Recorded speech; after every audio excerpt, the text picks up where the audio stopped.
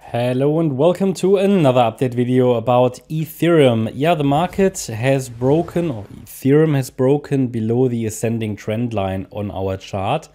That is an early signal that we might deal here with a deeper pullback. However, we have not broken the key level that I mentioned in the last videos. And remember, breaking below that level will only really be the first indication that a top has formed. At the moment, there is literally only a break of a trend line, but I consider a break of a trend line less reliable than, for example, an invalidation point like this one at 2,188. And therefore, yeah, I don't pay too much attention to this. However, obviously observing, we're watching for a potential top in this area. Yeah, that's basically very consistent with the previous analysis. There's literally no change. I explained to you that the chart has formed a pretty nice 5-wave move to the upside of the 12th of October lows. Yeah, 5 waves up of the lows, and yeah, I mean, it can still extend higher, of course. Okay. So, but what I shared with you was that I want to see a first break below 2,188 to really have a first indication we have topped. Now, we haven't got that, okay? And therefore, there is literally no signal that we've topped. So, not yet.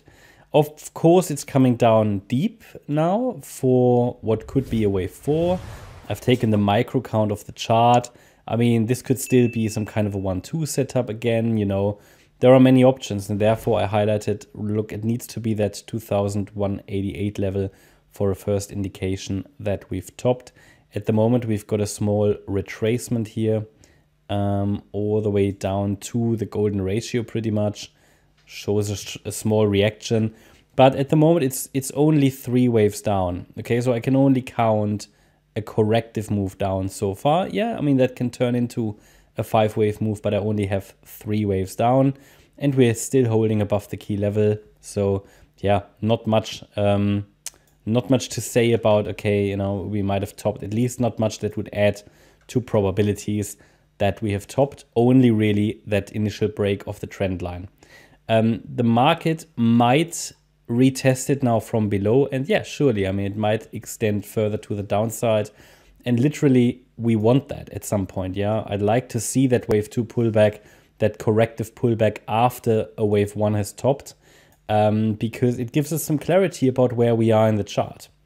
If a chart just keeps going, I mean, we can just, all we can do is to roll up the support level, which is fine, but it is nice if we have some kind of a landmark on the chart, you know, some kind of a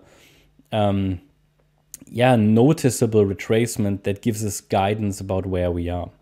Because if you only have these microstructures, you know, it's a bit tricky. But anyway, so there are potential extensions still from here, of course, yeah. But as I said, the first indication would be a break below 2,188. I have intentionally not put the wave 5 here because I want to leave it open. Yeah. Again, this could be a 1-2 setup, and then we could get another 3rd, 4, 5, so it could still move higher. And a first indication, yeah, that we have bottomed here somewhere would be a break above that last swing high at $2,285. You might also add here this trend channel. So there's a corrective trend channel that we can add here to the chart. Maybe even a bit of a wedge pattern. That's more of a channel. So once we see a break above that corrective price channel, it might also indicate, you know, that we have bottomed and that we get another extension higher.